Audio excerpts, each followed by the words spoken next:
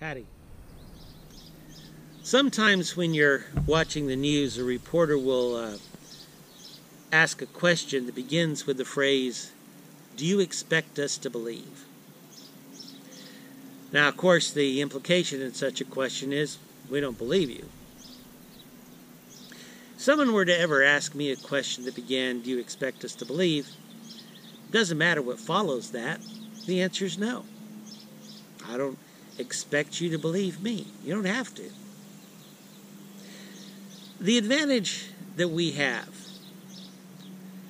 is that God is always revealing himself to all of his creation. Through the beauty and bounty of all that surrounds us, through the love and companionship of those that are in our lives, God is whispering to each and every individual how much he loves them, how much he wants to be in relationship with them. Our obligation is to bear true and faithful witness to what God has done for us, to tell our story as accurately as possible, and then leave it up to God to do the rest.